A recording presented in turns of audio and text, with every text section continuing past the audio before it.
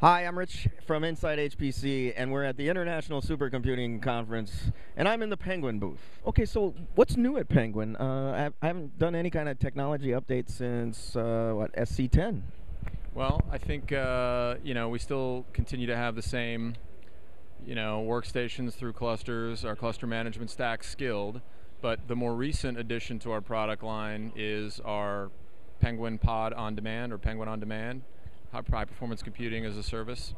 I'm going to turn it over to the marketing guy to give a little more detail on that. We actually had a couple of press releases that went out today talking a bit more about some features we recently added to the product.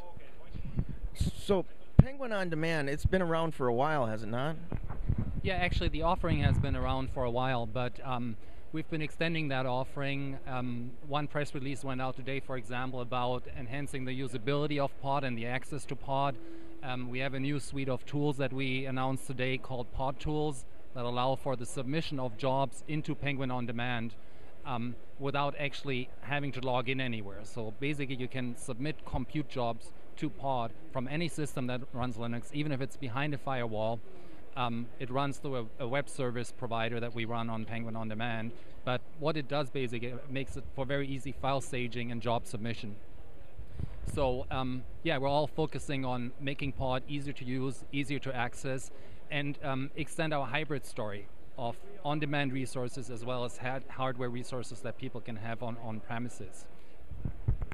So, a lot of people are talking about HPC in the cloud, but you're one of the few companies I can think of that are actually doing it. What kind of traction have you gotten with customers? One thing we're absolutely excited about is that our partner Life Technologies, it's a company that is in building genomic sequencers that generate massive amounts of data. They have actually given us an exclusive to host their new application LifeScope that's used for post-processing of genomic sequencing data. And that's just coming online right now. We had a beta with over 20 LifeScope customers, and now we have the first customers signing up for this offering. So we expect a lot of business come out of that. I mean, at the end of the day, though, you guys sell hardware, right? I mean, so that's where the revenue's coming from. How's that business going for you? Hardware is doing extremely well. The company actually grew 100% last year over the previous year. So we're positioned very well for continued growth. I don't know that it'll be quite as steep. We'd certainly like to see it happen, but we're on a good trend.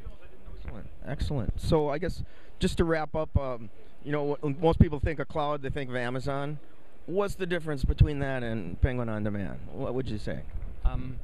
The key difference is that Amazon is in the business, or started with a business model of selling access cycles.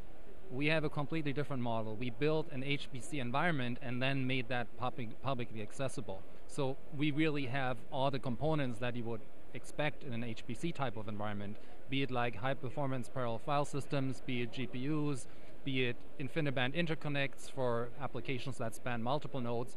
So our infrastructure is built for HPC and not just general purpose and then try to weave an HPC story around it.